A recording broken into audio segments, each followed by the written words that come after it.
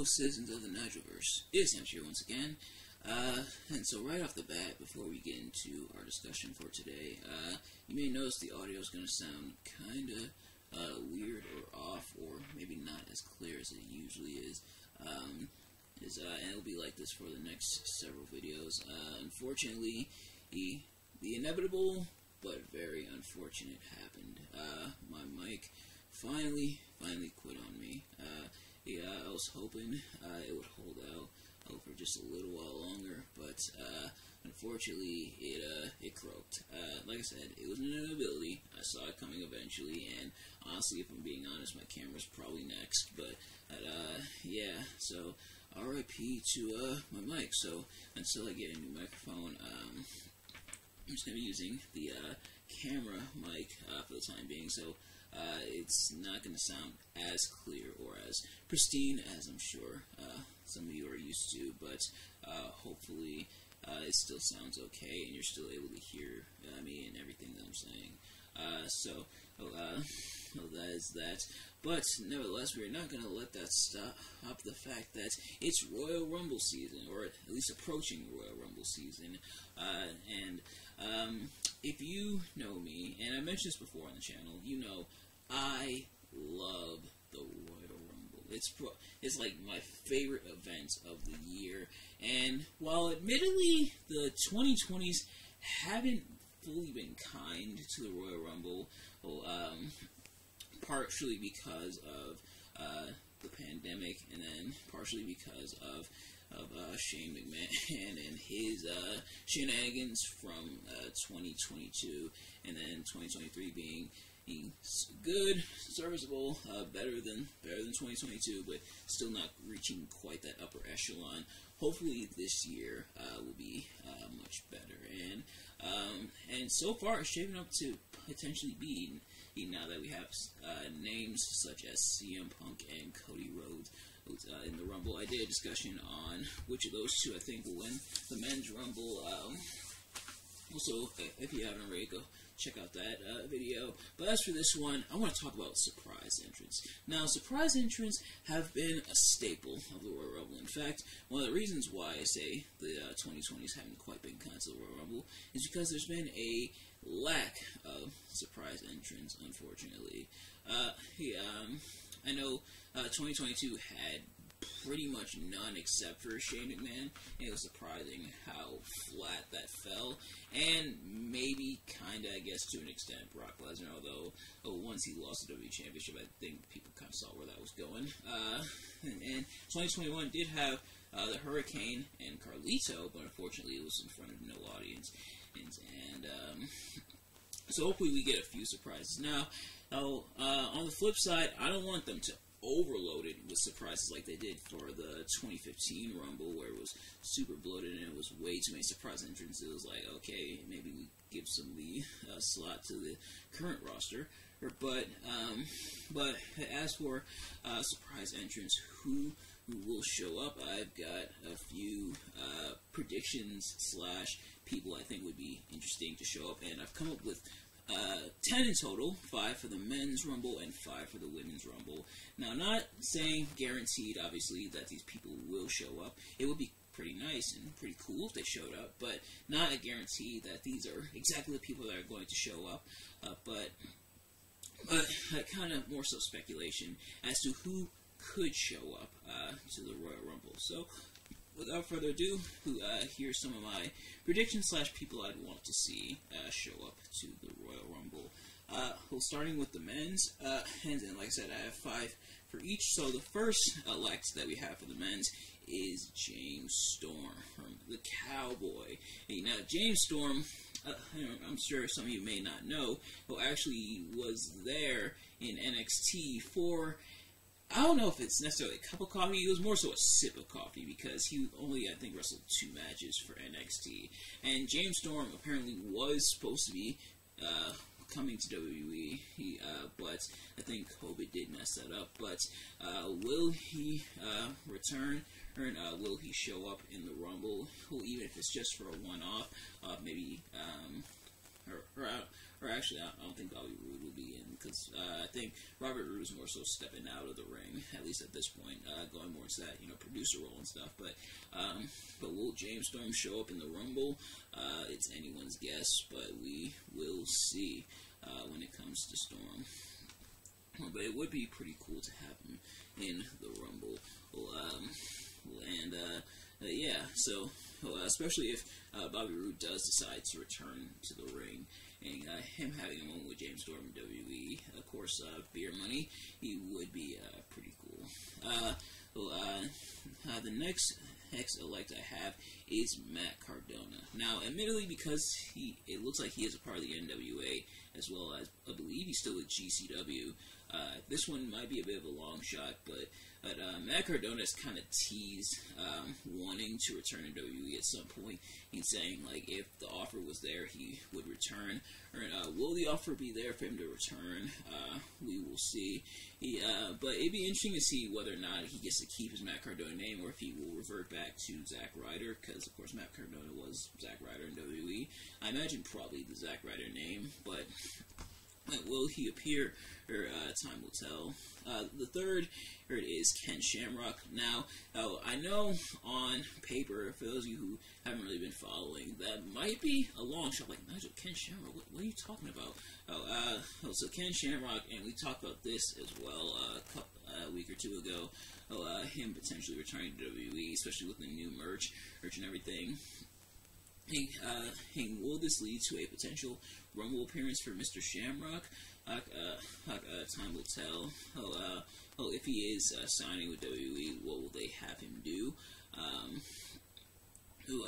We'll find out. But appearing in the Rumble, I don't think would be a bad move. Like, he probably wouldn't do much in the Rumble, but just him making an appearance, I think, would be kind of cool. Well, a nice little throwback, of course, to the Attitude Era, because WWE does love doing that from time to time. But the next one, this one's a big one. Actually, these next two really are like really big ones. And the fourth elect I have here might seem like a long shot, but allow me to explain. But number 4 is Kazuchika Okada. So Kazuchika Okada, apparently his contract with New Japan Pro Wrestling is almost up, and so he's kind of been exploring his options. And New Japan has allowed him to explore potential other options if his contract does run up. Same for what they did for Will Ospreay. And it seemed like at one point WWE was interested in him, and it's kind of gone back and forth. Sometimes it's WWE's interested in him, sometimes it's WWE's not interested in him. But I'd argue Kazuchika Okada would be a very, very big get for WWE if he's brought on board. So having him make a Rumble appearance, even if he doesn't wind up winning, which he probably won't, I think would be a pretty big deal. Or maybe even just a one-off to test the waters, how we do in WWE. And obviously, they probably would try to lock him down to a contract, but even just a one-off, I think, would be cool for Mr. Okada. And the last one that we have, this one, admittedly, I'll say right off the bat, probably isn't happening, but I can dream. Hey man, I'm sure a lot of people would love for this to happen, but the fifth elect and the last elect I have for the men's Rumble is Big E. Now, Big E, unfortunately, he went down with his neck injury last year. Has been recovering and everything. Supposed to, I believe, have an answer as to whether or not he could return to the ring, or I think sometime in next year or so. So it's not definite, but him returning it'd definitely be a very feel-good moment, and it would definitely make a lot of people happy.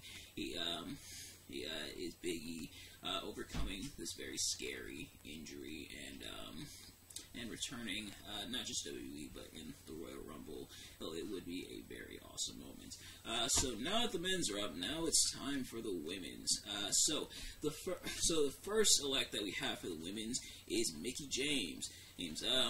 So it wouldn't even be the first time, because Mickie James did make an appearance in the Rumble while she was still under contract with TNA. So that was a pretty cool moment there. But Mickie James showing up and appearing in the Rumble. And it may not seem that far-fetched because, of course, her husband, Nick Aldis, is in WWE now as GM. And so it's been speculated whether or not she will make a return to WWE. If she does, I think it'd be pretty cool. And I wonder if they'll, similar to what they did for her in the, I believe, 2022 Rumble, let her keep her TNA theme. It was pretty cool. The only thing is why did they have to spoil her return? Like, why couldn't they, like, keep it fully a surprise? That never sat right with me. And honestly, it always upsets me when they give away a, like, major surprise entrance. Now, like, people declaring themselves for the Rumble, I think, is fine. But, like, a major surprise, something that should be a major surprise, like, isn't it totally just falls and goes to the wayside? Like, honestly, I'd say Cody Rhodes coming back would have been a welcome surprise. Like, people probably would have saw it coming, but yeah, I think it would have been a welcome surprise. The second elect we have is Sasha Banks / Mercedes Moné. Mercedes Moné has kind of been, and I might interchange between Mercedes Moné and Sasha Banks, but Mercedes Moné apparently was in talks with AEW at one point, trying to figure out creative plans for her to come into AEW and wrestle for them. And the only thing was, apparently those plans had fallen through. So it looks like it's not a definite no, but it looks like they're out of talks, at least for now. But her returning in the Royal Rumble, well, I think would be a very massive moment. And it's been speculated. People have tried to speculate when she'll return, if she'll even return. Her and of course she and Naomi / Trinity Fatu left under very controversial circumstances. Walking out and everything. But her returning, I think, would be a major deal and would surprise and excite a lot of people. The third one, admittedly, wouldn't be a super surprise, but Jade Cargill. So Jade Cargill, which real quick, shouts out to her because unfortunately she lost her mother. So wishing her the best, sending my condolences to her and her family at this point in time. But Jade Cargill has been signed to WWE for her a little bit now, at least a few months. So far, has yet to officially wrestle for the company, but has been brought in, has been hyped up as a major star, has been really touted as a major star. So now people are asking the question, when will she officially come in? We will find out. But her appearing in the Rumble, well, even if she doesn't go on to win the Rumble, which I doubt she would if she entered in, I think would still be a pretty big deal and would be a nice first match, for Jade Cargill. It'll kind of test in the waters for her, and I am interested to see what she does in WWE, especially compared to her time in AEW. But nevertheless, the next pick we have is Mandy Rose. Now, Mandy Rose on paper sounds like a no way, but it may not be as far-fetched as you think. So, Mandy Rose was released, I believe, last year or in 2021. I believe it was last year for her risque content, if you will, on certain sites. And she was released for that. And the reason I say it'd be kind of far-fetched is because of how much money she's been making from these other endeavors, which nothing wrong with. But her making her money from these endeavors, some would see, okay, totally never coming back to WWE. But apparently there has been something in the rumor mill that she may be on her way back to WWE, or at the very least WWE is interested in bringing her back. Recently, it was the anniversary, the 1-year anniversary of her being released, and she said it was a very bittersweet moment. But will she make a return? I guess time will tell. And the fifth one, and admittedly, this would be a big one, and it's something that's, considering what's happened recently is something that a lot of people are starting to ask the question of, but the fifth elect I have is AJ Lee. Not gonna lie, if AJ Lee did show up in the Royal Rumble, I would probably lose it. Like, I would totally mark out, freak out about everything. Like, hey, AJ Lee, definitely someone, and I watched growing up. Not really growing up. I was kind of, how old was I think it was like 11 or 12 by the time she got to the main roster. But AJ Lee having a lot of inspiration. Asian, one of the major figures when it comes to women's wrestling, especially in WWE. And I guess considering who her husband is, I guess they definitely were made for each other. But AJ Lee appearing, coming back. Heck, at the very least, CM Punk was referenced to her saying AJ does send her regards, but her coming back would be very massive. Even if it's a one-time thing, even if she doesn't return fully, her just having a one-time appearance would still be really cool. But yeah, that is going to do it for this video.